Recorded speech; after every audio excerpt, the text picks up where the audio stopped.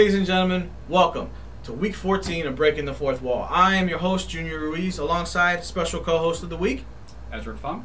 Thank you for being on the show, dude. Thanks for having me. No problem. So Edric is going to be here for the next 2 weeks. You know, like we do every episode, I don't bathe, neither does he. We just stay in our clothes, and, you know, in 2 weeks we just, you know, whatever. Like, we don't even go home. We'll just stay here. Why not, right?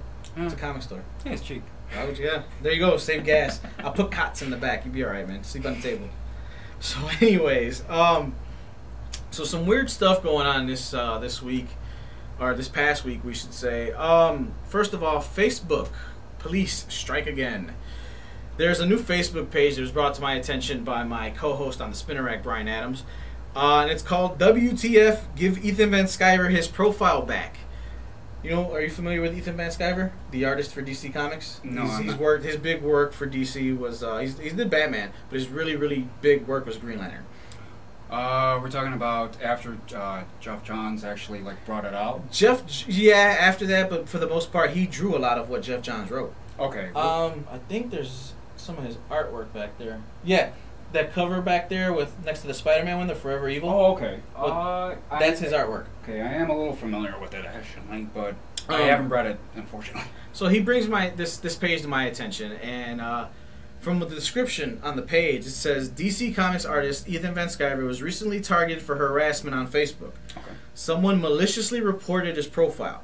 Facebook disabled his profile without care, supporting this faceless harassment, caused him to lose scores of personal photos, videos, and contacts. So I don't know all the details behind this. You know, I don't understand why somebody would report Ethan. Now, I want to say it was last year. There is a store in Chicago, a comic store in Chicago, who I'm friends with. I'm not gonna go ahead and put them on blast right now, but there was some misunderstanding between the store's Facebook page and Ethan's Facebook page. Okay. And it got to the point where it was a slight misunderstanding between them, and it turned out the misunderstanding was due to political views, which we all know you don't miss politics with comics. Yeah. It got a little ugly because a lot of the fans got involved. Customers at the store got involved. Fans of Ethan Van Sciver got involved. And then next thing you know, they're making death threats like, oh, if he comes to Chicago, we're going to kill him. And, you know, and then there's fans say, you know, if we ever go to your store, we're going to set your store on fire. Like, it got really bad. So that was the last time I heard anything about Ethan Van Sciver and his Facebook stuff. But now, for some reason, someone reported his page. For what reason, I don't know yet. But I find it kind of weird. Like, dude, why would you report his page? What could this man have possibly said on Facebook to have you report your page? Especially with him being in the public profile that he is. You know, like, he's a big artist at DC. Yeah. It's like, the guy's not an idiot. I've met Ethan Van Sciver before as a fan and as a member of the show. And the guy knows his shit. So everybody, if it had to do with something political or whatever the case may be, that's his own opinion. Why block the page? You know, it's Facebook. If it was something inappropriate to people, I can understand. But if there was nothing inappropriate and people were just being fanboys or just, you know, had to be on this public outcry and all this kind of stuff, I really don't know that much about the situation. But from what you're telling me, it should have not gone to the excessive amount that it should. Right. It should have been done. Now, you think Facebook is wrong in the fact that they just kind of, you know, okay, you're done with your account, as opposed to giving the guy a warning or saying, hey, this is what's going on, correct it, or we're taking your profile from you, you know? There definitely has to be some communication. Oh, because you just can't yank somebody off unless it's so inappropriate that you have no option. Right. That I can understand, because Yes, now you're totally. going over, and they can go over the backlogs of your, you know, PM messages or private messages, and they can read all that stuff. Even if you erase it, it's still logged in. They still have that.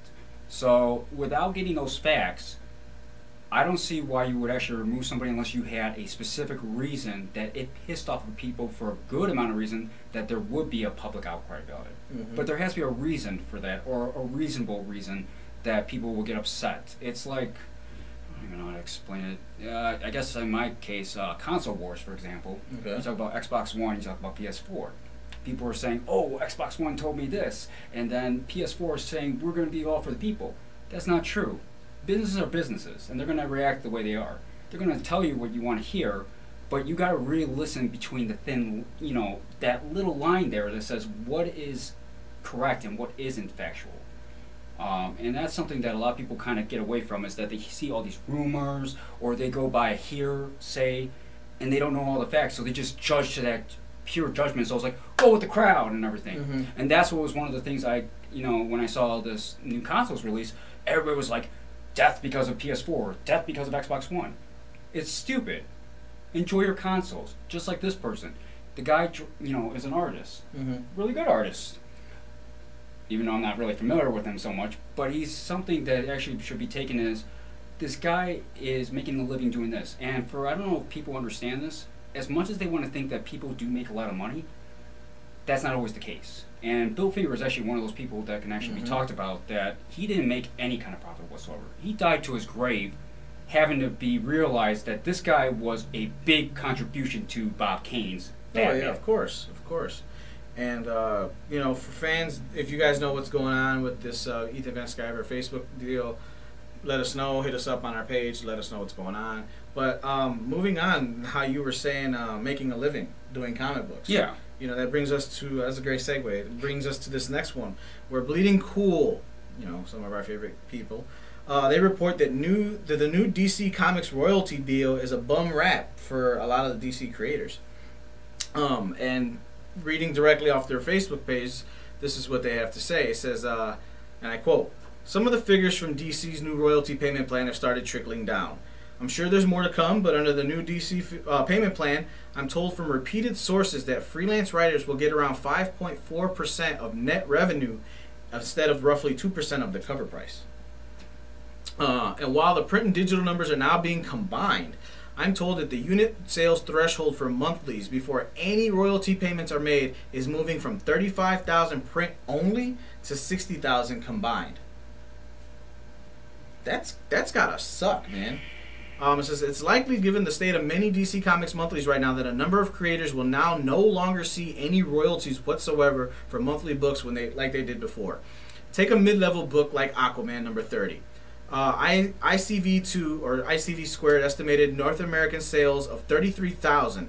You can probably add another 5,000 for the UK and maybe another 5,000 for digitals. Now in the past, selling 38,000 copies would have seen royalties pay out. Now, nope.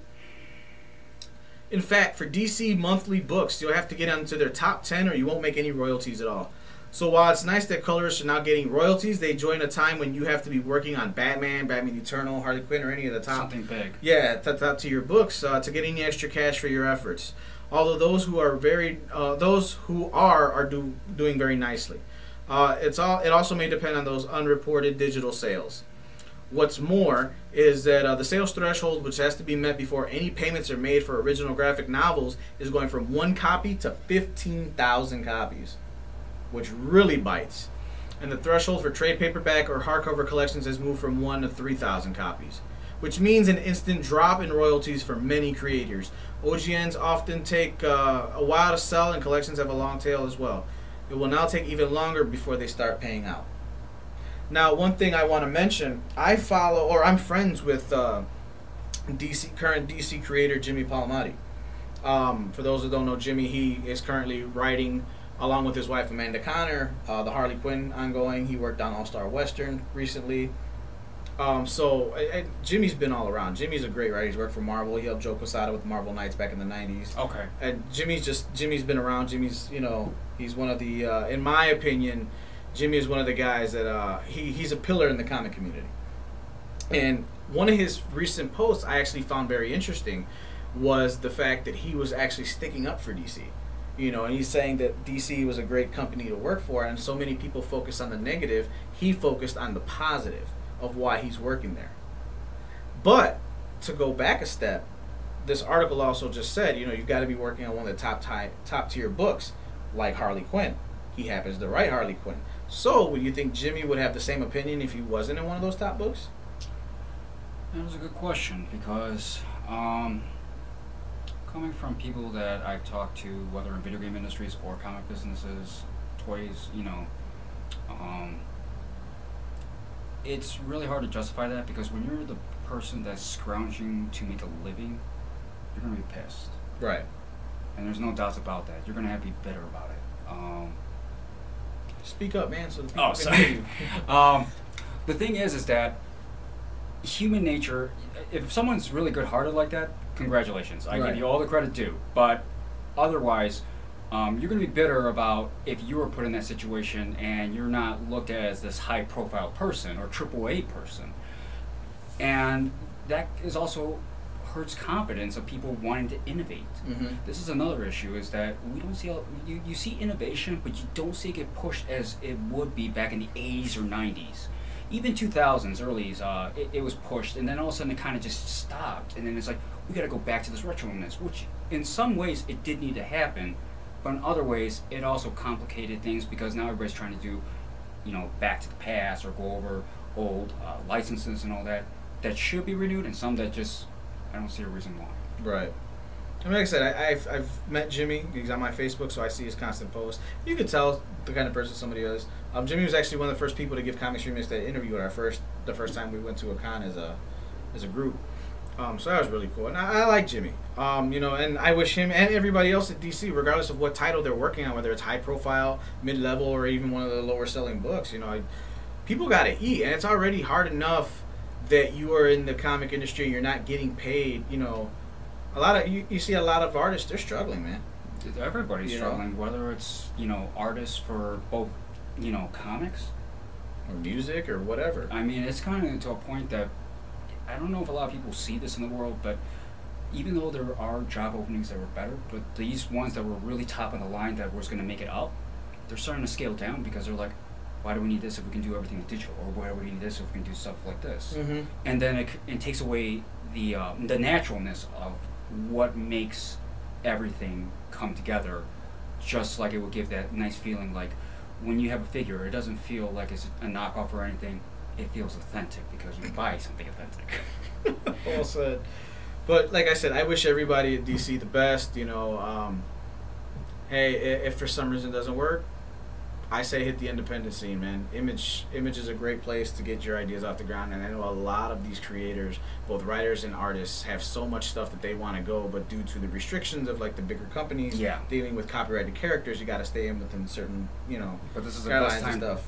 but definitely the best time to be innovative. Oh, of Take course, a chance. totally. As much as I would say that, to people that, if you're really hurting for money, there's always prostitution. I'm just saying. No, if you want to go over to the certain parts of Chicago, you just said, you just said if you're really hurting for money, there's prostitution. You can sell some blood, sell some sperm, be the next what's his name? Trust me, you know what? Matthew Vaughn. What was that movie he made? Delivery Man. We had like 90 kids or some shit like that. Because he was hitting the sperm bank every other day or something. Boy, I'm gonna have to tell my girlfriend. I'm gonna have to ask her about this movie because honestly, he finds out he's got like 1 million kids or something. Oh dear. Yeah. That's bad. It is what it is. That's what this show has come to. Talking about Matthew Vaughn fathering a bunch of kids. Right. All right then. And then closing the show, we're gonna make this a quick argument here. About a week and a half ago now, Transformers 4: Age of Extinction hit theaters. You said you still have not watched it. I have not. I watched it opening night. I enjoyed it. I thoroughly enjoyed it. I didn't think it was better than the third one. I loved the third one. It was just pure action all the way through. This movie was good, but it took a lot darker tone. Yeah. Even the Autobots were a lot darker. I was telling people, asked me like, "Oh, I still love Bumblebee." Well, the way I would compare Bumblebee is the first 3 movies, he was that your kid brother, whereas in Age of Extinction, he's that rebellious teen.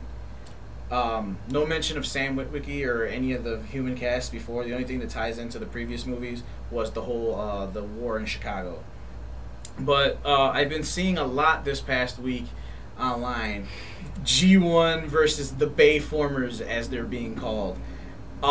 What's your take on this whole thing, man? Like, how do you feel about, do you think Michael Bay, fucked your childhood, as they say, or do you think it's just like, well, you gotta understand this is this, and this? Like, what's your take, dude? My take is, since I'm old school, as I would call myself in this case, I guess this is what you're gonna place me as, because one of the things is that when Bay created and Spielberg allowed the CGI to be done for the Transformers, the first one I was actually happy with. Is when the second and the third one, that the stories were starting to lose its way. Well, nobody likes the second one. So it's like everybody's in agreement there. You got your die-hard, I mean, like, you cut my arm and I bleed Energon fans. They're the ones that are like, oh, part 2 is, they were all great. And in a sense, in a way, I like them all. But part 2 is absolutely the weakest. Yeah. I will admit to that. My thing is that how I perceive things is that I don't feel emotional, not whatsoever about these movies. And the thing is that I remember from the old classic 1985 film, is I got emotional because when Optimus died, I kid you not, when I was a kid, I cried. A lot of people did. And that's something that I take passion as.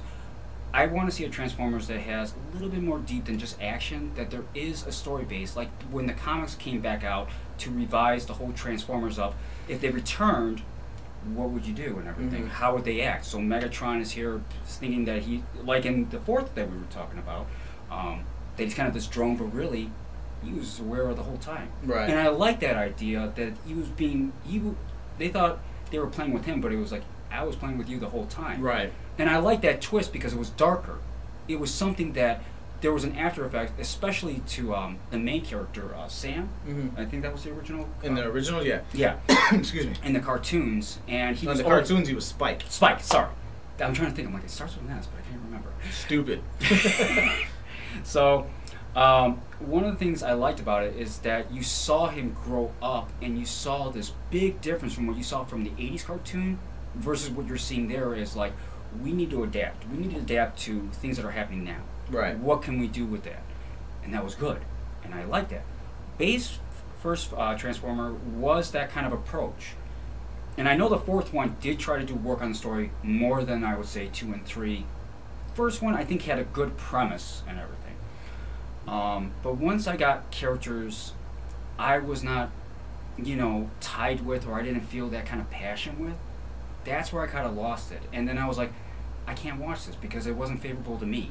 This isn't something I enjoy. And if I don't enjoy something, I'm not going to go to the theater just as much as I'm a Transformers fan as everybody else. If they're, Right.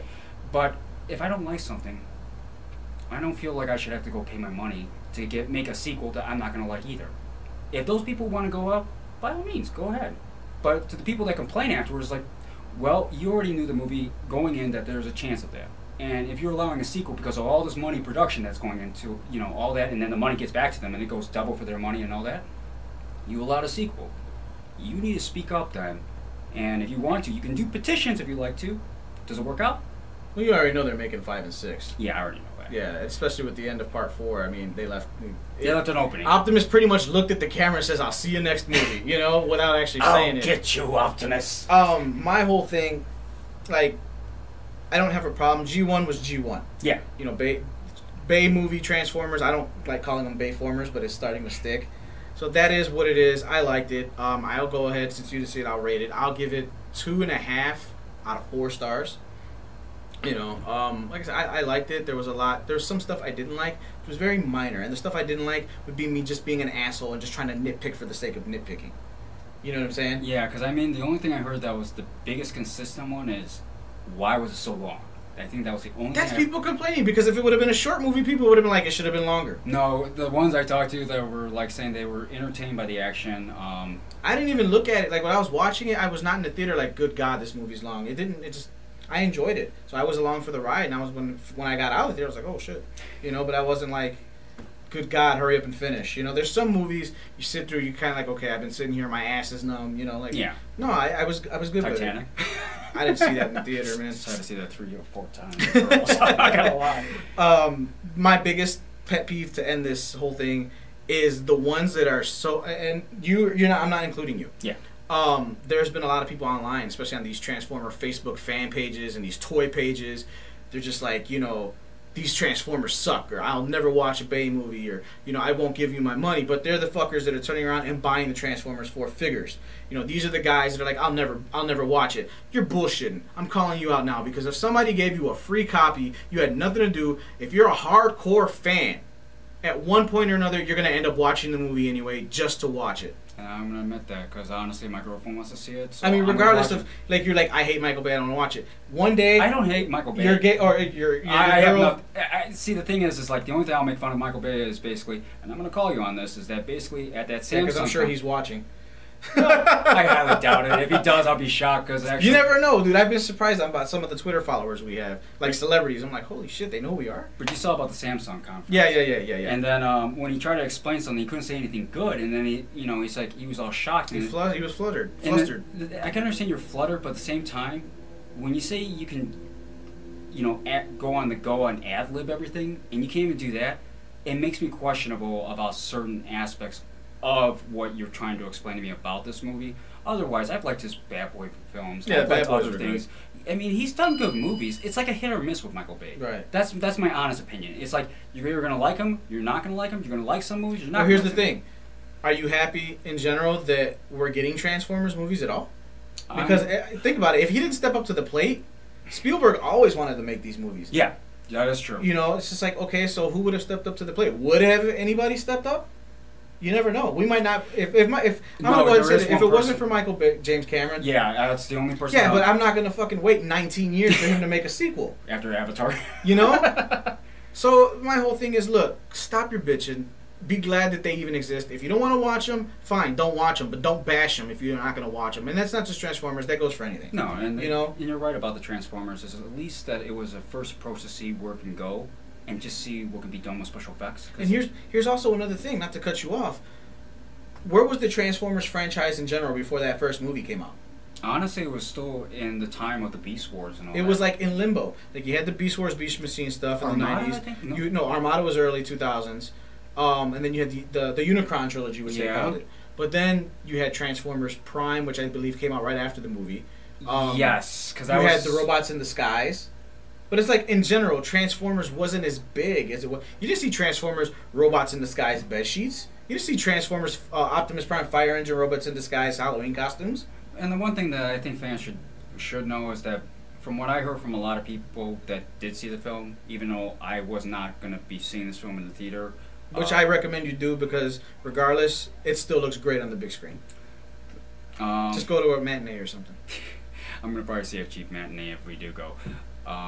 But the one thing they did say is that they really did try to appease fans on some cases, so don't think he didn't listen to those notes. He's not a stupid man. He knows if he screws over the fans, nobody's going to watch his movies. And that means less money in his pocket. Name alone, though. I mean, like, something can sell for the name alone. I'm not going to say that can't happen. And Transformers has a very well-known name worldwide. Oh, yeah.